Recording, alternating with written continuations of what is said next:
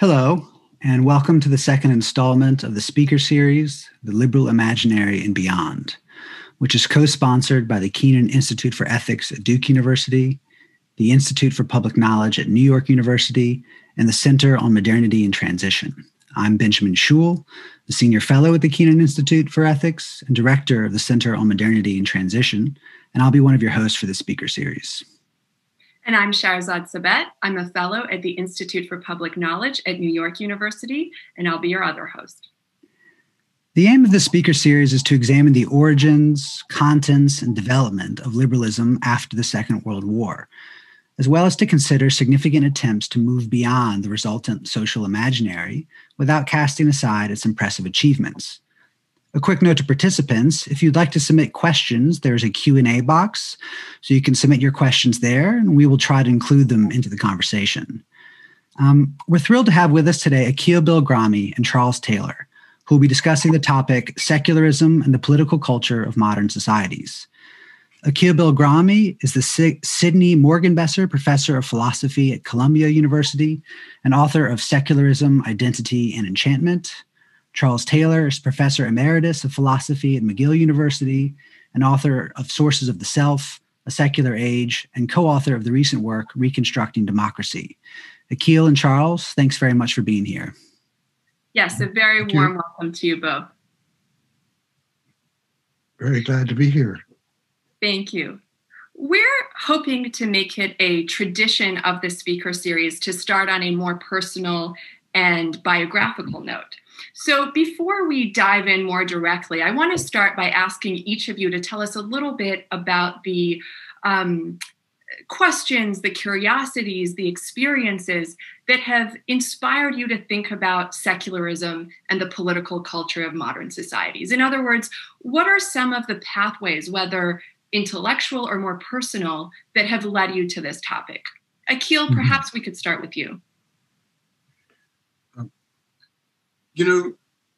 I grew up in a very secular Muslim home in India, and I was really brought up in a family in which secularist figures like Nehru and so on, who was the Prime Minister of India, then we were sort of brought up to love people like Nehru as if we were a member of our own family. And I think this is true of many secular Muslim homes. So secularism was very much part of my upbringing.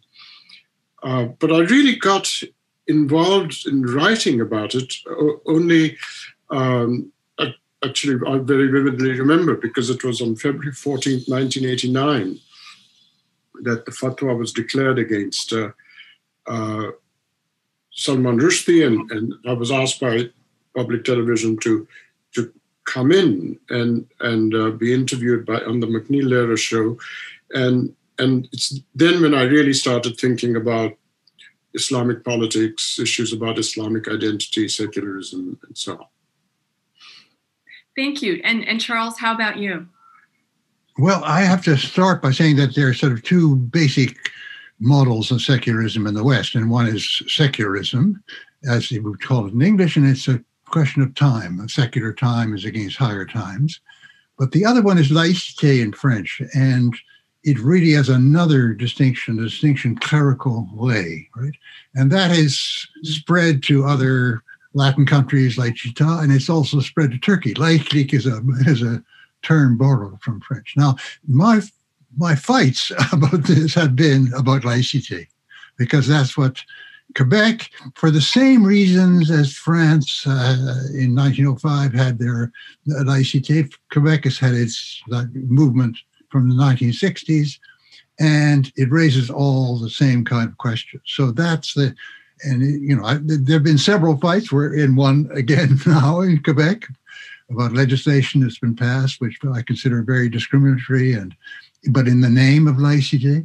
And so that's been very much my experience. Well, that takes us right to our next question, which you've started to touch on a bit. To start us off, I wanted to ask you both to speak briefly about the concept of secularism, which can be a very tricky term. In one essay, for example, by Dan Philpott, I believe he identifies something like 11 different prominent ways in which the term has been used. So I want to ask you more specifically, what meaning do you ascribe to it in your work? How do you tend to use the term secularism? And why do you find that particular usage advantageous? Charles, perhaps we can start with you since you started to go in that direction. Yeah, well, I mean, for me, the proper type of secularism, the proper type of laïcité, is one which really bases on two principles. One, that the state, the common institutions are neutral between different positions, either religious or anti-religious or non-religious or whatever, right? And secondly, that the goal should be a maximum freedom of conscience to practice whatever you believe in, of course, in the usual restrictions, that it doesn't tread on the rights of other people, et cetera, et cetera, et cetera. But so these two principles are really the basic principles. And, you know, I and another colleague in Quebec have written a book on this, which has been translated into English and other languages.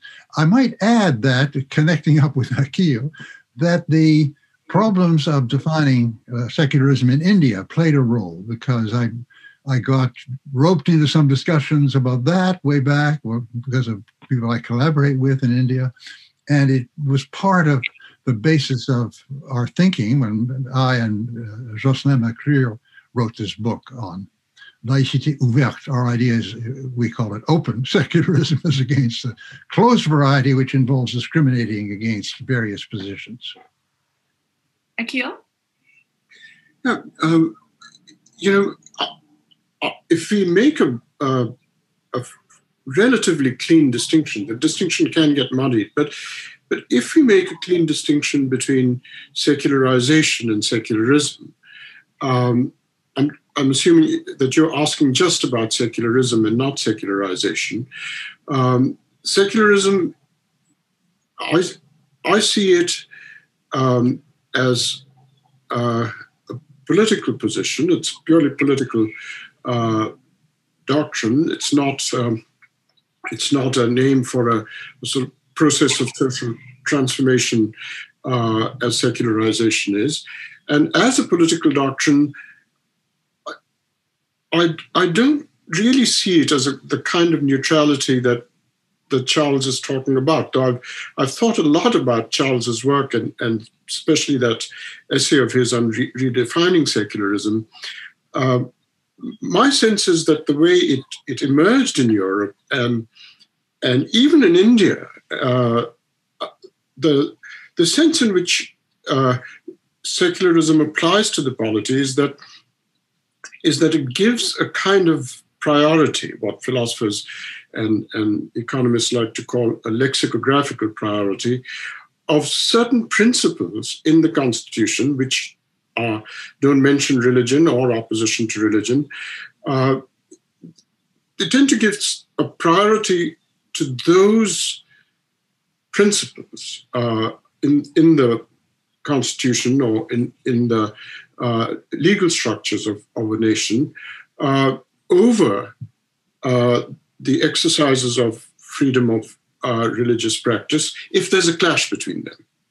So the way I see it is that secularism is a modest doctrine. It's not exactly neutrality, but it's modest in the sense that in liberal democracies, constitutions allow freedom of religious belief and practice. But if the deliverances of that freedom result in clashes with principles that are neutrally described, not mentioning religion, not mentioning opposition to religion, then those principles are given a priority over the freedom. And so the way I would like to capture what Charles has in mind by this neutrality is to say that you must stress the first commitment to freedom of religion and practice. You must stress that. It's only illiberal societies which don't stress that, Soviet Union, say, or Atatürk's Turkey, and so on. And France, bordering on it from time to time, even though it's a liberal democratic polity. But then, given that freedom, if the exercises of that freedom clash with these principles, which are neutrally described without mentioning religion or opposition to it, then the principles get priority. And that's what I see secularism as being. So I think we've got slightly different things, but they may coincide extensionally. I think I mean, I'll tell you the reason why I think they coincide extensionally. That what enters into here, and I guess it's part of the second conversation about the relation to liberalism, that these are societies that have usually bills of rights, charters of rights, and so on. And it's part of the understanding of charters of rights that any right can be limited by, if in its exercise, if an exercise of it involves crushing the rights of others or creating an inequality, or it can even be denied, perhaps temporarily, if there's some overriding public aim. I mean, a very good example is what we're living now with the pandemic.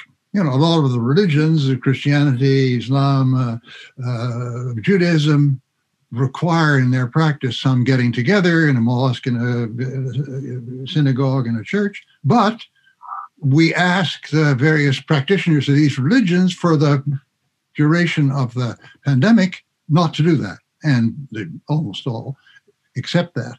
So there's a necessary reference in any set of rights to limitations on those rights, which are really of the three kinds that I mentioned, treading on the rights of others, creating inequalities, and going against some really overriding, urgent public goals. So I think that perhaps we're describing it differently, but it comes down to something very similar in the end. Yeah, and I think it's important to distinguish between secularism in this coextensional sense, even though it may be co-intentionally slightly different. We need to distinguish it from state-enforced secularization, which is, I think, very much what happened in Ataturk's Turkey and in the Soviet Union, say. Yeah, absolutely, and there's no freedom of conscience in those contexts. Well, this leads naturally into the next question, which is about the relationship between secularism and liberalism as a political doctrine. To what extent does the one entail the other, and vice versa? Can there be secular societies that are non-liberal, or liberal societies that are non-secular? Now, the obvious complicating factor is that neither secularism nor liberalism are static, monolithic phenomena. They have and continue to evolve over time and in different regions of the world. So given the broad theme of our speaker series, which is on the development of liberalism after the Second World War, I wonder if you could speak in particular about how secularism and its relationship to liberal politics changed during the middle decades and latter half of the 20th century. Charles, perhaps you could begin by discussing the societies of the North Atlantic. Yeah, well, I think that definitely 1945 is a takeoff point. And also 1948, the Universal Declaration of Human Rights by the UN.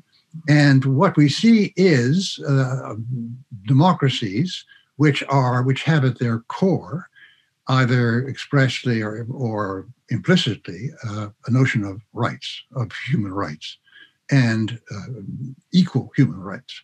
And that is something that I suppose it emerges of the terrible experiences of the 1930s and a need to have constitutions which will guard against this ever happening again. Not that we're managing to do that effectively, but that's the idea. And that's where liberalism gets redefined in terms of this notion of rights. Yeah, so I'm quite happy with that, but I think we need to probe further because there are big differences, even in the North Atlantic world, between what we consider the scope of the untouchable, if you like, scope of individual action. And there I have to say that in a certain sense, the American Republic is somewhat of an outlier. I mean, it's not that there is quite the contrary, broad agreement.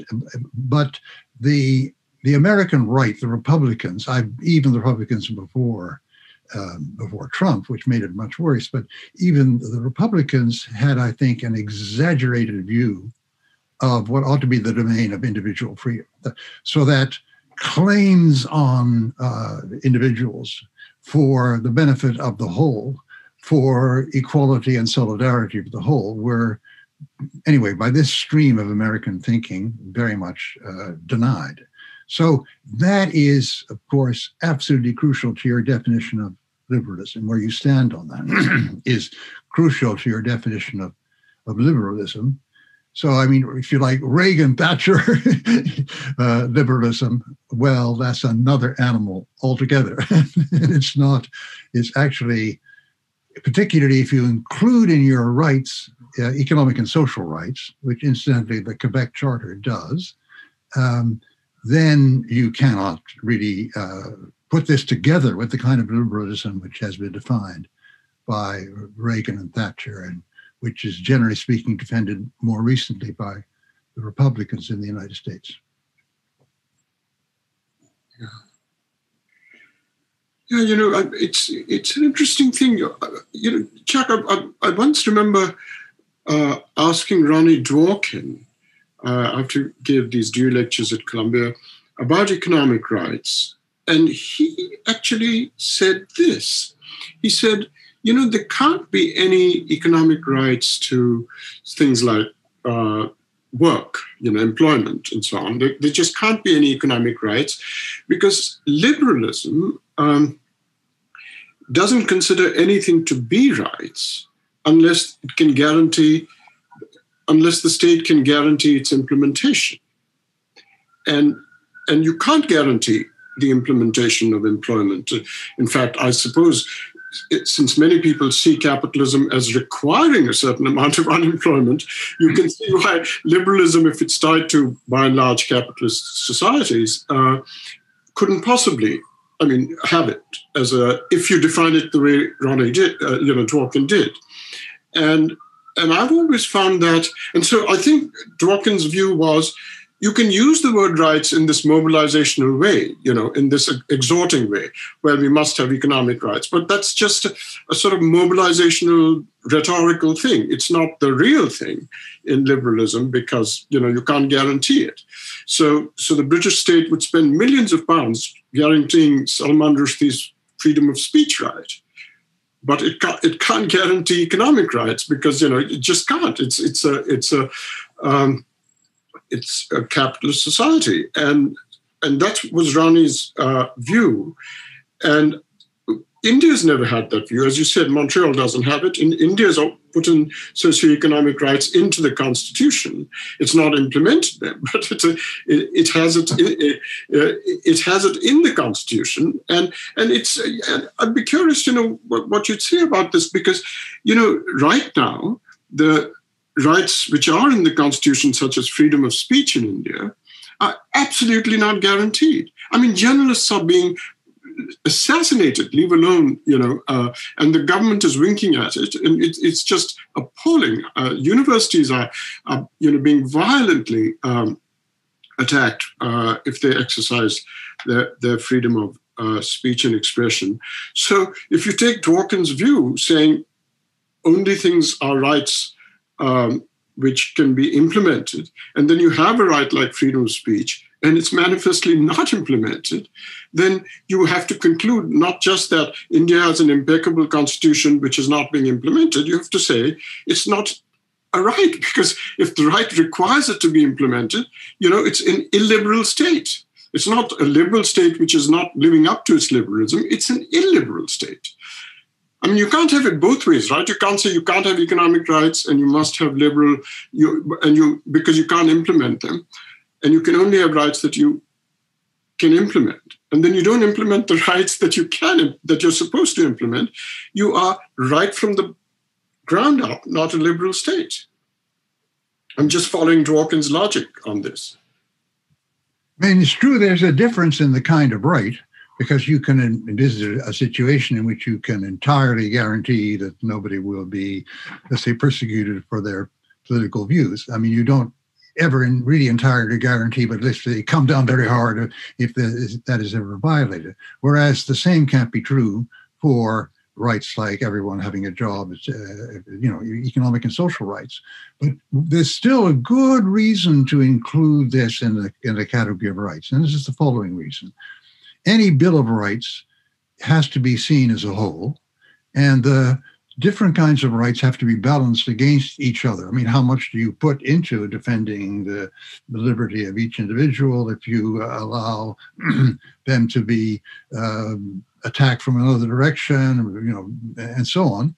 The Bill of Rights is always seen as a whole, and people interpret it in such a way that you have to always keep these aims in mind. So there's a big difference between bills of rights that don't include these economic and social rights and those which do. Namely, that there's an extra reason why you can interfere with the, if you like, freedom of action of various actors if a policy to maximize employment requires it, right? And that, again, I'm back to these two definitions of liberalism.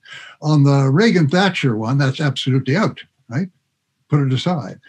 On the larger conception of rights that I'm proposing here, that I'm defending here, it isn't. It's a perfectly legitimate point. So I think that Ronnie was a little bit too, I think that a great deal of American left liberal theory, Rawls and Dworkin and so on, was perhaps not aware of, although they were totally against the kind of policies that Reagan and these individuals I knew, you knew very well, and they were utterly opposed to the policies of Reagan and so on. Nevertheless, I think their theoretical formulations left a little bit of let's say, vulnerability on that score. Yeah, exactly.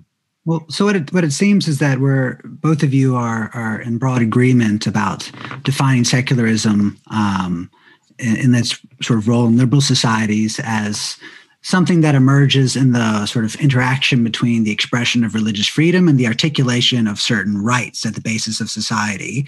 And there's a spectrum in terms of how those rights might be articulated, and we could still plausibly speak of liberal societies.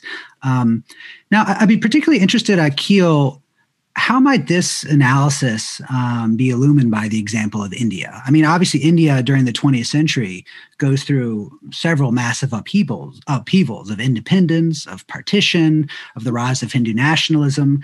And how might the evolution of these ideals of sort of political secularism and liberalism, constitutionalism, how might they have evolved in unique ways, in ways that illumine through contrast or similarity with the examples of various North Atlantic societies? Yeah.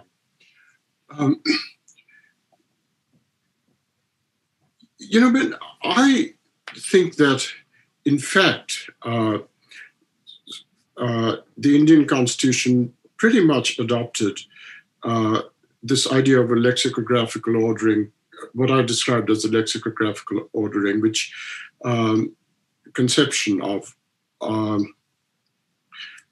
secularism, though it made an exception on one or two things like Muslim personal laws, etc., to the Muslims on grounds in a kind of affirmative action way. The idea was this community has suffered a lot of loss of numbers because people migrated to Pakistan. They lost the zamindari, which is the land, in this partition. They lost their language, actually. In a fit of nationalistic pique, Urdu was just given to Pakistan and was removed from the medium of instruction in crucial Urdu-speaking areas like UP and Bihar and so on. So the idea was these people have lost a lot. And so to take away their culture, which resides in the way they organize their families and personal lives, by reforming their personal and family laws, as the Hindu personal family laws were reformed, would be a bad thing. So there was a temporary concession saying they should be allowed to retain unreformed Sharia laws on personal and family matters until such time as they are confident. The community gains confidence to accept the state reform of these laws on a par with Hindu laws. So it was a kind of affirmative action move to say, until such time as the communities gets strong, they will be allowed this concession. And that's just how affirmative action thinks of various forms of concessions to historically oppressed minorities. So I think that's how that was the one modification. But otherwise, it was the lexicographical ordering. The people who've been influenced by Charles in India and have worked with Charles on this have preferred his formulation of it in terms of neutrality rather than the lexicographical ordering. But as we said earlier, those two lead to the same outcomes, even though they're formulated differentially. Yeah. Well, this question of how we define modern secularity is very often articulated in terms of narratives of history and an understanding of how we got to where we are in society and what kind of problems we face and how we might potentially resolve those problems. So one of the assumptions that sort of the classical narratives of the emergence of modern secularism tend to support is this assumption that the only way out of modern secularity would be through the creation of a kind of oppressive theocratic state, popularly described by Margaret Atwood in *Handmaid's Tale*. But from my own reading of your work, you don't necessarily seem to suggest that this would necessarily be the case. So Akeel, for example, you note sympathetically how Gandhi suggested that because early 20th century India didn't have the same kind of religious sectarianism as did early modern Europe, modern India didn't necessarily need secular politics. Now, you say that situation changed, therefore it does, but there at least was a possibility of something else. And Charles, your own analyses at times seem to imply that if medieval Europeans had made different decisions, particularly theologically, we might now have something quite different than, the imminent frame of modern secularism. So let's imagine hypothetically that at some point in the future, humanity has adopted a more mature relationship with the kind of transcendent ideals that motivate the great religions and philosophies of the world. So in this scenario, there could be something like an overlapping consensus of higher goods that pervades our political culture, our public culture, one that allows for meaningful freedom, but also embeds certain religious or philosophical ideals in the main institutions of society. You could even imagine hypothetically that through some kind of shift of public viewpoint, there's a pretty widespread consensus about the reality of transcendence. In a way that it becomes uncontroversial in the sort of social imaginary of the day. So would such a society that was still morally admirable from a current liberal perspective, would it have moved beyond the framework of modern secularity? Why or why not?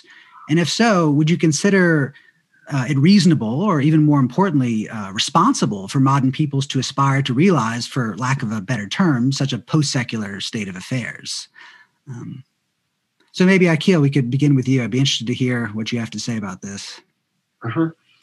Well, it's interesting about Gandhi. I think Gandhi's views here are really very deep.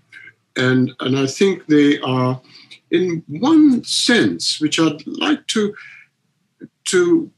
get Charles's views on too, because I'm not going to find it easy to formulate this, partly because it's so deep. You see, Gandhi was completely indifferent to not just to secularism, because he thought so his idea on secularism was simply this. He said secularism was needed in the West, in Europe, because in Europe nation building exercises created the idea of a feeling for the nation by finding an external enemy within, saying the nation is ours, not theirs. That was the strategy for constructing a nationalist ideal.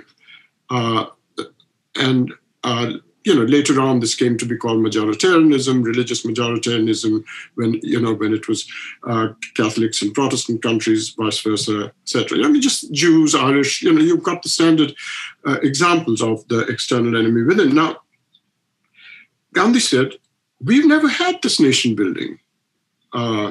So all the period that Gandhi was struggling for Indian freedom, he said, India's never had this. So what is the secularism? It's supposed to correct a damage which we've never had. So it's irrelevant. It would be slavish mimicry to adopt it. Well, that's one thing. But the deeper point, which I find very hard to formulate, but I think really was moving him, is that he really saw secularism as part of his general understanding of codes and constitutions and laws in which human beings get reduced to citizens. And he thought human beings just are not reducible in that way. And so his idea was that even if you had these constitutions and all, which all his colleagues really, Nehru, Ambedkar and all were just full speed ahead on this way of thinking about governance. And Gandhi kept saying, even if you have them, they're a sort of foreground to correct various things, to correct bad behavior, right? That's the point of law. But it can't be the sum total of the point of law. Right? The point of laws, etc., shouldn't just be corrective, with sanctions, forcing people to do good when they have a tendency to do bad, etc. That can't be the eventual goal. The eventual goal must be to restore us to the habits of democracy. Right? So it was very Burkean. So he kept talking about the customs and habits of democracy and saw law as having just a transitional importance, right? To really get you back to the unself-conscious pluralism and unalienated relations between people. And in a way, this is a little bit like, if you read The Birth of Tragedy, Nietzsche talks about, the Apollonian or the representational, and then there's the Dionysian, which is the unself-conscious, the non-discursive, etc. It's a little bit like that. So the background is one of just these unself-conscious relations between people, the habits and customs of what we would call democracy in the more formal, discursive, representational sense, right? And he said, if you don't keep the background in mind, the foreground is tyrannical. It's reductive. And I think in a way he's deeper than Foucault, because Foucault, Foucault calls discipline, punish, etc., is really the right way to express Foucault's anxiety, is that you've made the foreground the whole ground after the Enlightenment penalty, right? And you really should see it as merely the foreground to a background of these unself-conscious relations. That's what Gandhi was saying. I think Gandhi expressed it better than Foucault, because Foucault didn't put it quite this way. Anyway, that's a kind of Heideggerian reading of Gandhi, which I'd be curious to hear from Charles about. Yeah, no, I think it's, I've learned a lot from you on this, and I think it's absolutely right. And it's it's a piece with his whole conception of civilization and of the economy, where the spontaneous relations between people that are based on a very long-standing culture are really given their space. But I have to say that if we look into the future, that the moment when we're going to be able to dispense with law as a check on various kinds of division and exploitation and denial of the rights of some in the name of others and so on, the day that we're going to be able to dispense with that is, I'm looking as far ahead as I can. I'm just not seeing it, because, there's two reasons for that, which get back to the original question that Ben gave. One is that I see our culture as increasingly producing new original positions, metaphysical, religious, non-religious, and so on. There's a great inventivity, I think, is just going on in our culture. I mean, it's not just the standard religions of the past of people who want to unite Christianity to Buddhism or even start on a new track and so on. So that we're dealing with, and this is something to do with the ethic of authenticity, I think we're dealing with a world, anyway, in the West, in which this kind of, if you like, differentiation and this kind of diversity is going to multiply.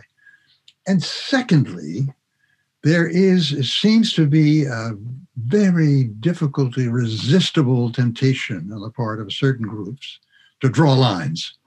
And we can see that in the present plight of so many of our democracies, which are plagued by demagogues, I would put it this way, who want to take a dividing line where there's been a certain resentment or fear of the other and make that their basis of mobilization. So you have two, obvious cases of this, but there are lots of others. You have Trump and you have Modi. It's no surprise that they get on really wonderfully well when they get together, right? But the deep sinking into the darkness of illiberalism and persecution and so on, which you see implicit in both their positions, is very, very similar. And if only with just these two monsters, but I challenge to find a Western democracy in which there isn't some kind of movement in this direction. We have the Front National or the Ralliement National in France, and we have the Geert Wilders in the Netherlands, and we have Salvini. I could go on and on and on, Kaczynski and Orban and so on. So we are plagued by this kind of discriminatory politics, which is very, very potentially, pay dirt is there for politicians who are absolutely without scruples about this. And so I don't see our arriving at this higher plane, either the one imagined by Gandhi or the one that Ben was describing earlier, if only that was possible. But it's interesting that there can be in the interstices moments where some of these possibilities arise. So if you look at what Bishop Tutu and Mandela, mostly Tutu actually, tried to do in the transitional case in South Africa, in the Truth and Reconciliation stuff, it was so interesting that what they were basically trying to say was that let's try another way of thinking about the law. Right, so it's not just it's not the standard criminal law where you have the accused sitting silently in the dock and objective evidence is gathered to look, we've got to live with these people. They've oppressed us. Apartheid was about the worst possible horrible thing, but here we have a moment where it's the end of the apartheid regime. We have a moment to do what Gandhi was saying, which is, look, let's just see it as give them a chance to talk, give them full agency. Don't put them in the standard sense of, there's the law, here you are the accused, we're going to bring evidence in a detached, objective way. You speak up. You tell us about what you did and why you did it. So the whole, going back to the confessional thing, which was an old regime, in the old regime France, confession was the highest form of evidence. If you remember, it's only with the Enlightenment that was changed. So the idea was, we need healing. We don't need incarceration. We need full agency between the accused, and we want a complete dialogue and so on. So that was the kind of thing Gandhi was talking about. That the unself-conscious relations. Maybe one day we will restore that. And all I'm saying is that there was an interstitial moment in the Truth and Reconciliation, which was trying to live up. I mean, I don't know if it was successful or not. I probably think it wasn't in the end. But I think there are inspirational moments where even in the public realm, this can happen, or at least attempt to happen. This Gandhi. No, I think that... That's absolutely true. I think there are the two kinds of movements going on. I stress the negative one, but there is the positive one. And I'm thinking of, the murder of George Floyd, which is extraordinary in its consequences. Yeah. It not only activated on, obviously, Black Lives Matter, but the demonstrations for Black Lives Matter immediately spread to a lot of other kinds of discrimination. I mean, against all other kinds of discrimination. And they spread in the United States to other kinds, but they also spread across the world to all kinds of discrimination. In other words, there was a real will. This is the kind of Gandhian moment, if you like, or the moment outside the law, where a desire to really be fellow citizens with, comrades with, live with in a kind of non-discriminatory way, bubbles up very powerfully. And I think it has something to do with like that COVID was at that point, the weighing down on us. In other words, there was a danger weighing on everybody, regardless of their political view, regardless of their particular sociological group and so on. So this sense of being in solidarity together with the terrible crime, and maybe the fact that everybody was at home watching television, that meant the murder of George Floyd had this incredibly powerful consequence. Politically speaking, I mean, I'm all for taking these movements when they happen and trying to carry them forward as far as they can go. And I mean, this is the heart of good politics. So let's call that the Gandhian moment, right? A Gandhian moment. And we must cherish those. We must never simply suppress them in the name of law. That's absolutely true. Well, I hesitate to interrupt such an interesting exchange, but I do it knowing that the next one will be just as interesting. So, Akeel, I want to turn now more directly to your own chapter in Beyond the Secular West, which I find to be enormously rich and stimulating. In it, you echo Gandhi's critique of the conceptual transformations that underpin modern capitalist society. And you began to touch on these. For example, the modern transformation of the concept of nature into the concept of natural resources to be exploited, or the transformation of the concept of knowledge is to live by into expertise to rule by. You argued that while these conceptual transformations have shaped our dominant public and collective framework of thought, they're not necessarily echoed in the everyday, local, communal lives of ordinary people. In other words, there's an inconsistency between, on the one hand, the ideas and ideologies that shape public policies and structures leading to all kinds of harms and curtailments of agency, and on the other hand, the care and concern that ordinary people show in their everyday local lives for one another or for their environment. And as you explain in the essay, this suggests that if we want to fundamentally transform the structures of capitalist modernity, we need to draw on the conceptual resources that are enshrined in local forms of solidarity and concern. And in particular, we need to draw on ideas and instincts that were shaped outside the hegemonic assumptions of secular Latin Christendom. We need to look, for example, to indigenous societies and their postures towards nature. So I'm wondering, first of all, could you elaborate this idea for us? And in particular, what are its implications for a society that, I agree with you, is in need of another fundamental or radical transformation? Yeah. Well, what I was trying to say there was just really trying to spell out the relevance for politics, for what psychologists, following some distinctions in mathematical logic, what psychologists call the frame problem.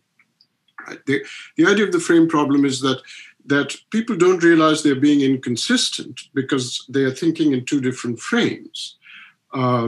And so my idea was that we have a quotidian frame and we have a more public and collective frame, and each individual is in both frames and thinks very differently, but doesn't know she or he is being inconsistent.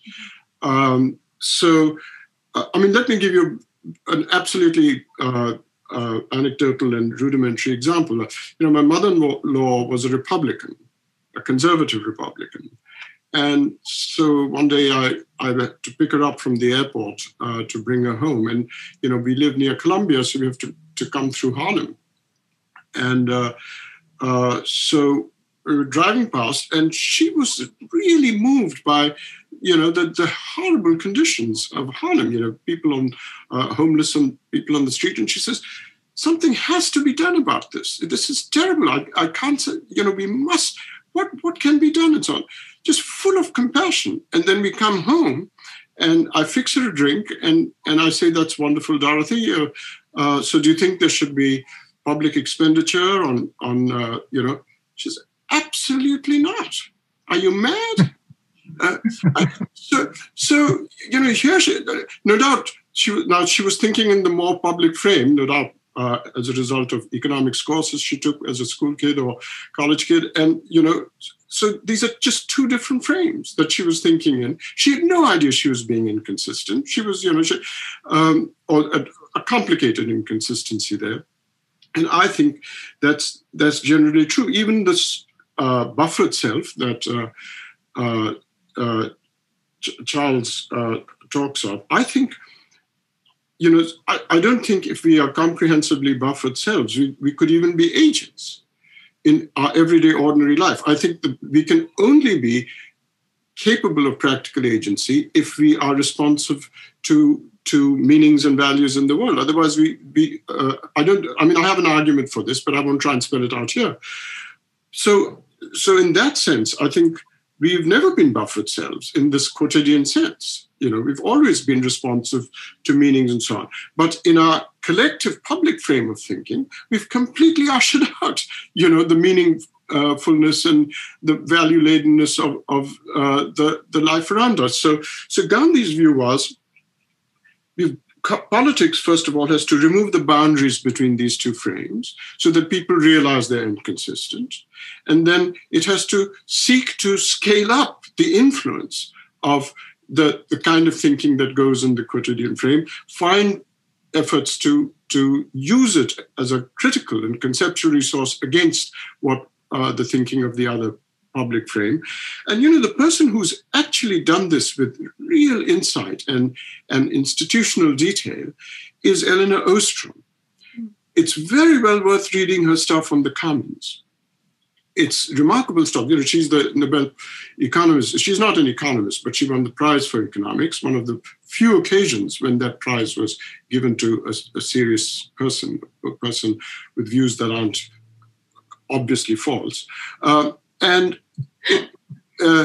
it's a remarkable thing. And if the book is very remarkable, Governing the Commons, but if you just read a Nobel Prize lecture, she talks about how you can have a polycentric view where you can look at the local and try and bring it to influence on the center, and then come back to the local. And so don't give up the idea of more centralized forms of governance, but see a mutual relation between them. A very fascinating essay, very well worth reading. Well, Charles, I definitely want to get your reaction to this, but if I could insert a related question before you respond. I'm wondering if these ideas have resonances with your recent book, co-authored with Patricia Nance and Madeleine Taylor, on reconstructing democracy from the ground up. The vision you lay out in the book, of course, focuses on the West, and it's much more a project of reform and reconstruction than it is one of fundamental transformation. But still, it's a vision that I think is premised on the recognition that instruments of modernity have engendered a crisis of meaningful agency, and that the resolution of that crisis lies, at least in part, on knowledge and creativity generated and harnessed at the level of local community. So I would really enjoy also hearing some of your thoughts on that front, in addition to responding to Akeel's comments. No, I think there's a lot of resonance, but we started from another angle, which is what's wrong with our democracies. And one of the things that's terribly wrong with democracies is that lots and lots and lots of citizens don't have a sense that they have any levers to pull. I mean, they want something else different, but they don't know where to begin. They don't know how to mobilize for it. Whereas there was a period when we had sort of social democratic parties and conservative parties where you sort of have the idea, if you want a bit more welfare, you vote Labor, and if you want less, you vote the other side. So it's this sense of citizen, I call it citizen inefficacy, the lack of citizen efficacy, which is behind, I think, this tremendous mobilization of false kinds of efficacy, like Make America Great Again and so on. So part of our thinking was, how do we reestablish this connection? And very obviously, what's happened in certain areas, and we give examples in the book of this kind of thing happening, when you begin to get this kind of local organization, you get people together. First of all, they begin to realize that they're not necessarily total enemies if they're Democrats and Republicans, that they have certain interests and ambitions in common. Then they kind of work out what they would like to see happen. And you get a sense of efficacy growing and a sense of what they'd really like to bring about coming together. And that gives them something to mobilize for at the state level or the federal level and so on in broader politics.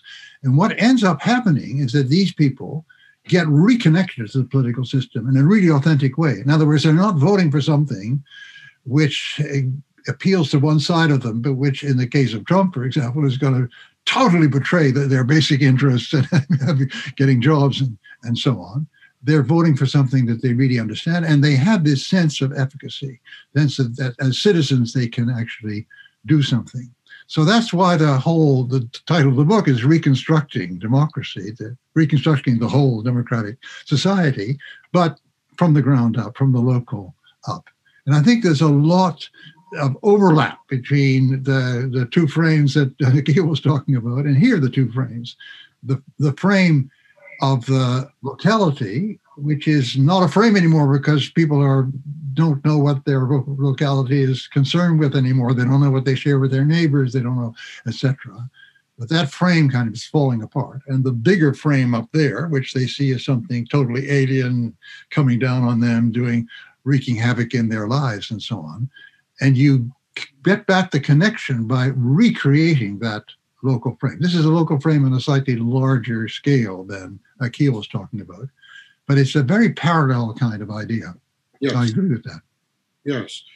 Yes, I really not only completely agree with that, but I very much hope that something like that can be slowly constructed. I actually feel very pessimistic, though. I mean, I just feel that something has happened to the electoral politics of liberal democracies where we've even we've got no conceptual vocabulary even, leave alone policies, to really understand what's going on. I mean, I don't mean a few professors, right, who write books like that, but I mean, it's not part of the zeitgeist. It's just where electoral politics is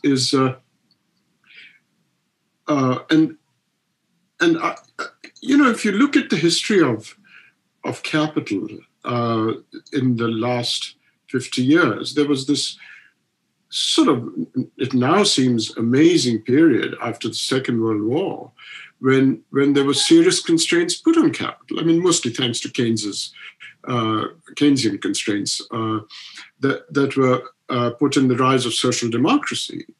But there was this astonishing move sometime in the late 70s, whose effects were felt from the 80s onwards, whereby I think it was with the remantling of the Bretton Woods institutions that you got a kind of finance capital,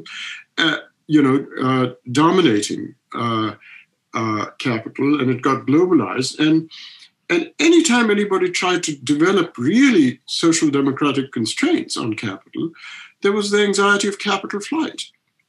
Right? I mean, capital flight just became exponentially increased after the Bretton Woods institutions got dismantled. And you got what we now call global finance capital. And And as a result, no local effort to implement real progressive social democratic things could last very long because of an anxiety of capital flight, right? We'll go somewhere else if you're going to put constraints on us. And the idea that so various movements, like the movements which got Lula elected, etc. I mean, things like that, or Morales elected in Latin America. Those people came with very wonderful progressive platforms. They really couldn't implement very much because of this anxiety, and so I feel very pessimistic because you had these movements which gave rise to these real social democratic parties winning, and because of anxieties about capital flight, they couldn't implement their programs. And you'd have to have movements waiting at the places where the capital flies to. So you'd have to have tremendous international solidarities in order to get anywhere. But there's never been any international solidarities of that kind. I mean, Podemos didn't even support Syriza in Greece. It's just pie in the sky to think that we're going to have an international progressive movement. So I feel very pessimistic. And if Charles is right that it can only be done in this locally reconstructive way and then trying to scale up, I very much hope that can work. And it would be great to look at the details of how to make it work. But on the larger scale, I feel very pessimistic indeed. Frederick Jameson said once, it's easier to imagine the end of the world than to imagine the end of capitalism.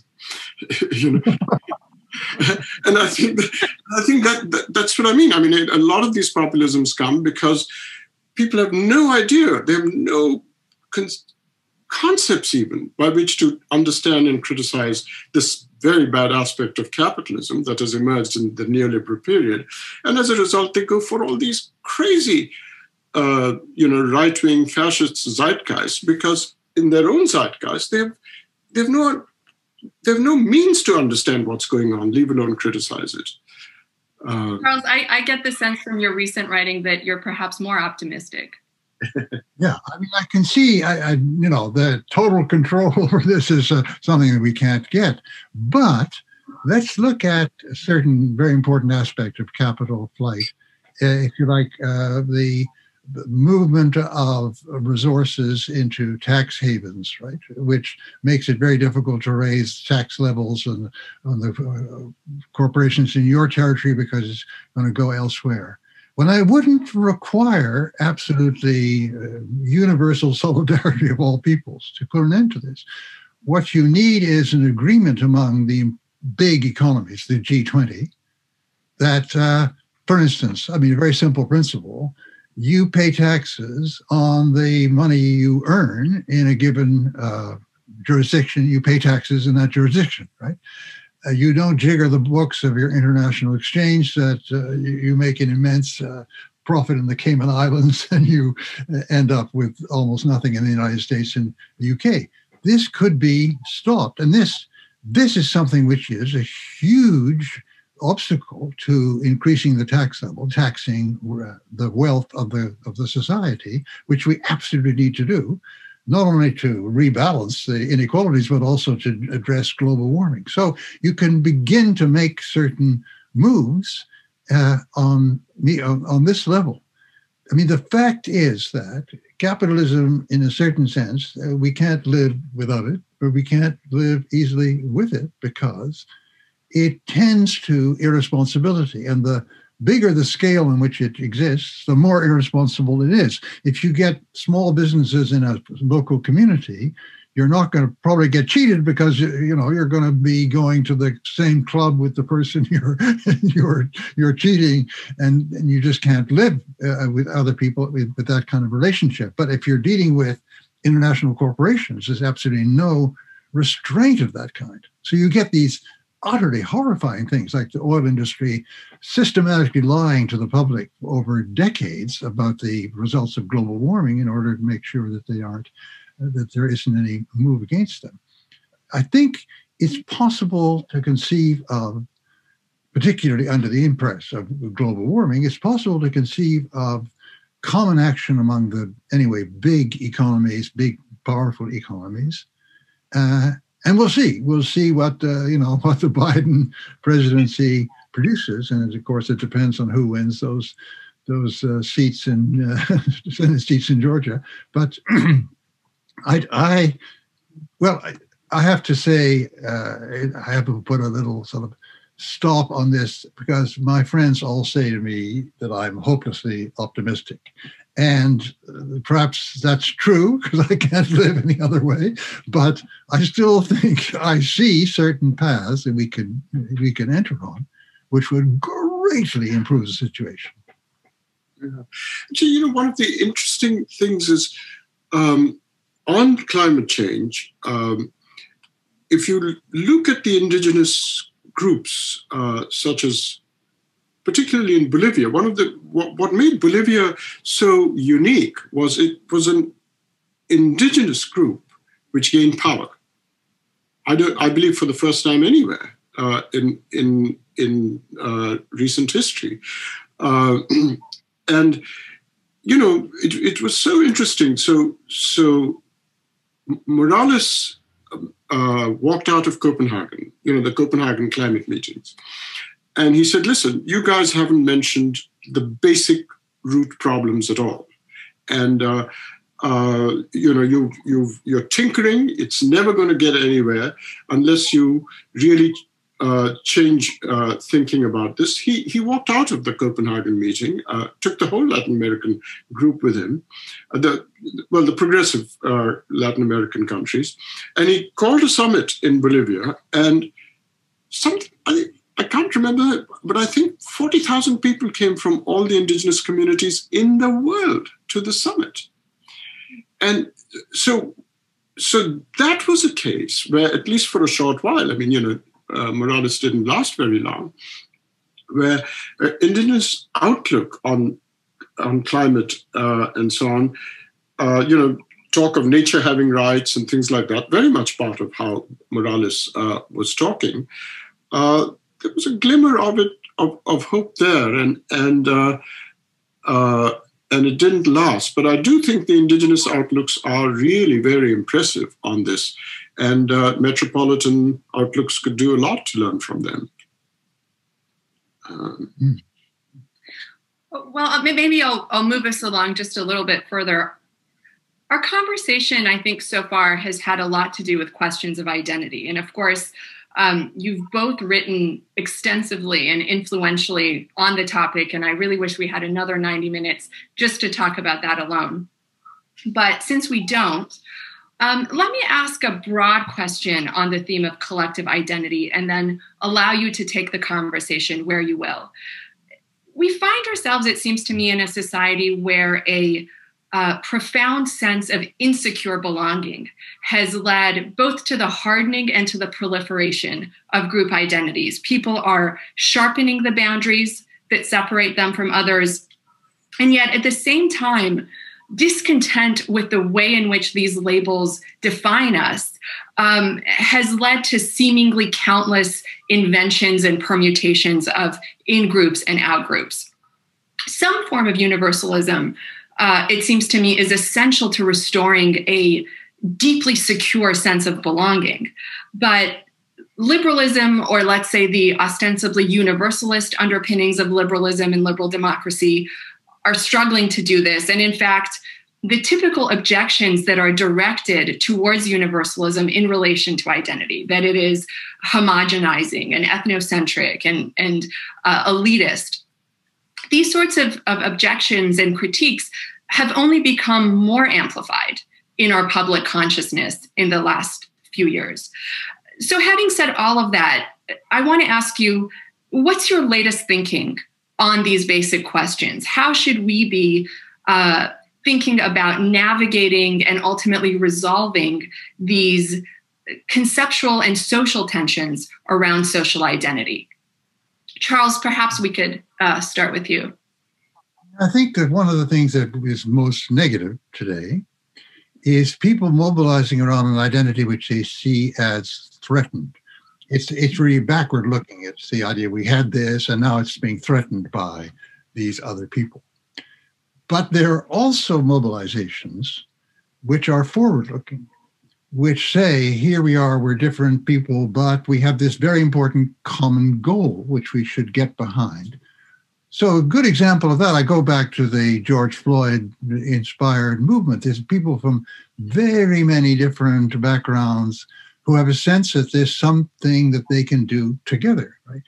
And so it's really these mobilizations which are looking back and mobilizations looking forward. I think you had a very good example in 2008 in the United States, because the Obama mobilization was one of the forward kind. How can we make a more perfect union? And the response to that was the Tea Party, which has a kind of high point back in 1774, rather far in the past, which we're being threatened with losing, right?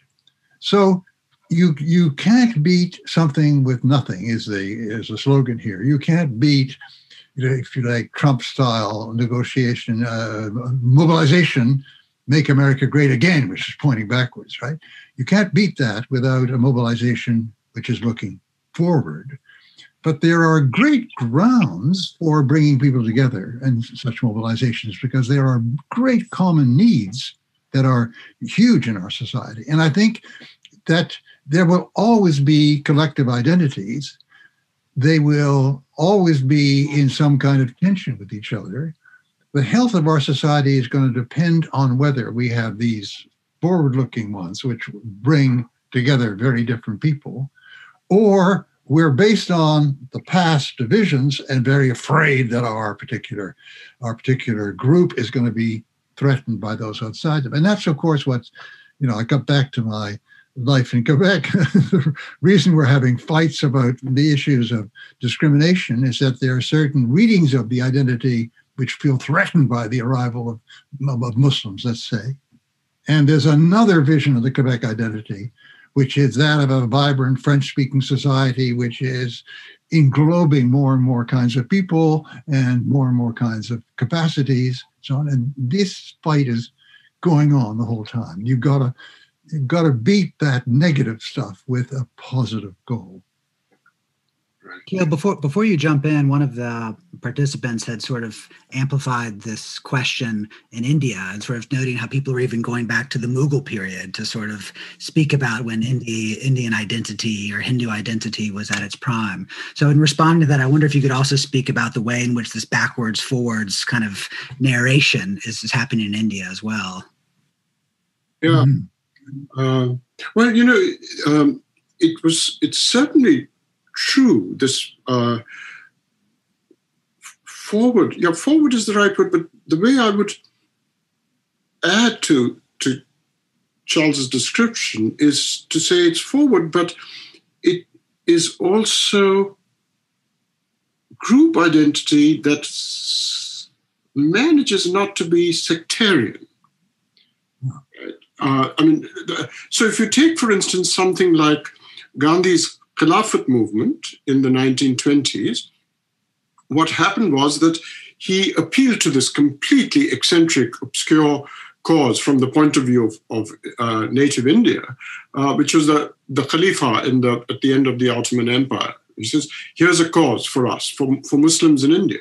Right? It was just a stroke of genius. So he wanted to mobilize the Muslims against the British. Right?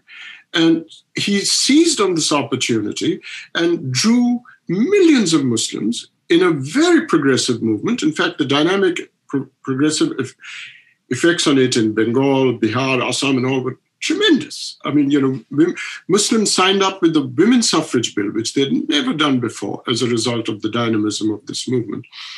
And so it was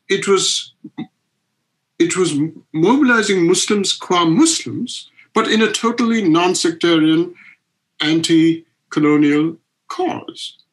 And that's, I think, the idea of this forward movement. I mean, you take a group with its identity forward in a cause that transcends the sectarian demands of the group against other sects or other groups. And I think that requires a very, very specific kind of mobilization. And and that's very well worth exploring. I think the George Floyd moment was very much such a moment. So was the excitement around Obama's election and so on. The other interesting thing, Ben, is that in India, this question of identity that you're raising and to which Charles is responding, you see,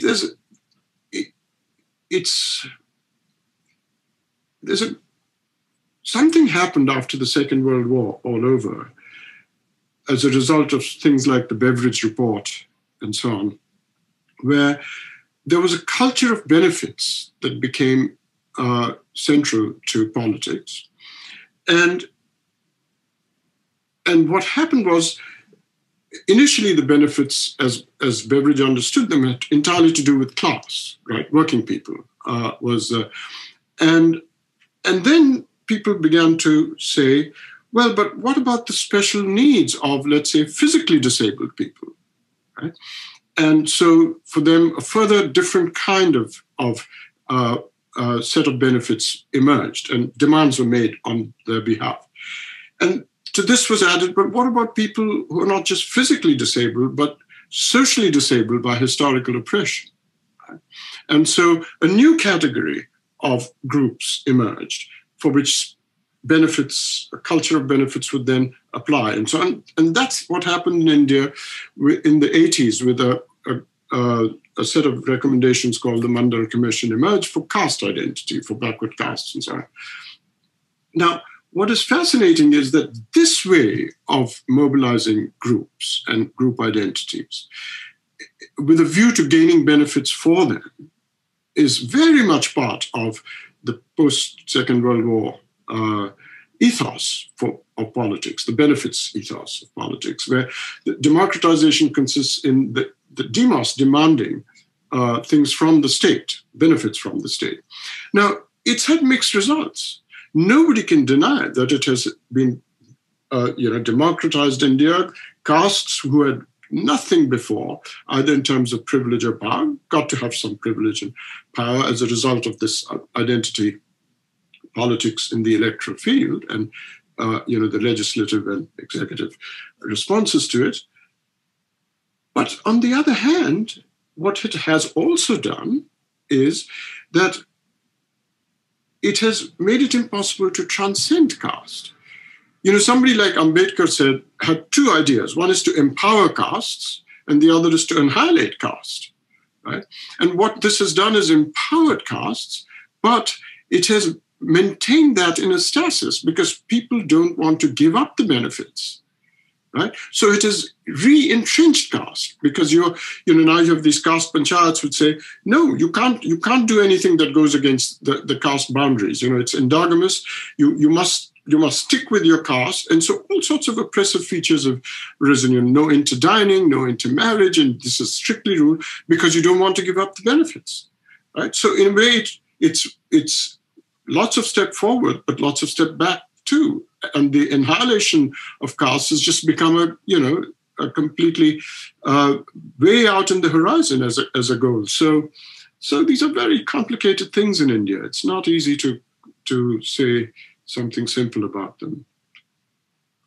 Well, we're moving toward the end of our time together. So just as a very quick last question, I wonder if you could each take a moment to share with us where your intellectual attention is headed. What are some of the urgent and important questions on your intellectual horizon, and which do you think you'll be grappling with in the coming months and years? Well, plainly for me, it's this issue of what to do about our democracies, because we continually think of ourselves, repeatedly think of ourselves as on an upward rise after 1945, after the collapse of the wall and so on. And it looked that way because a lot of countries that hadn't been democratic became democratic and so on. And then we find that way forward is succeeded by a wave backward. And how to cope with this present wave backward, which is really terrifyingly impressive and widespread if you look at all the places. And of course, it's not one size fits all. There are very, very particular features of any particular society. but I'm engaged with others in an attempt to understand this whole backward movement and how to reverse it again in the different societies in which it's raging. That's a big part of my agenda. Yes. And Akeel? Well, Charles has been a very bad influence on me. I have a 1,300-page manuscript on Gandhi, which I'm trying to cut. That's all I'm doing right now. I'm not thinking, and it's all, there's this role model of a secular age, which is really very bad example to set to people. You publish it all. That's what. This subsequent generation, this Wagnerian intellectual efforts. So basically, I'm not thinking about anything else but cutting this manuscript right now. But it has got to do with a lot of these issues that Charles is. Yeah. The world needs it.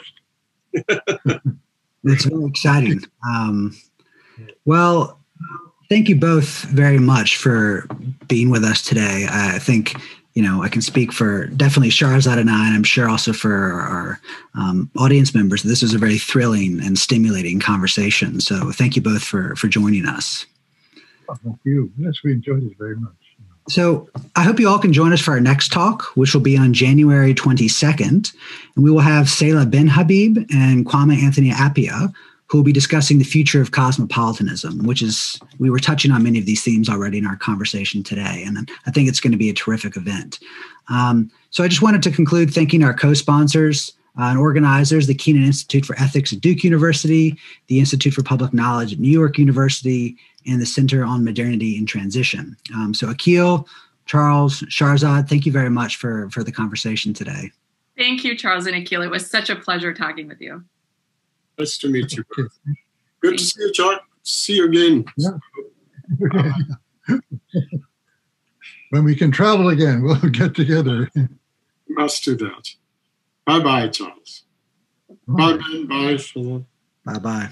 Bye.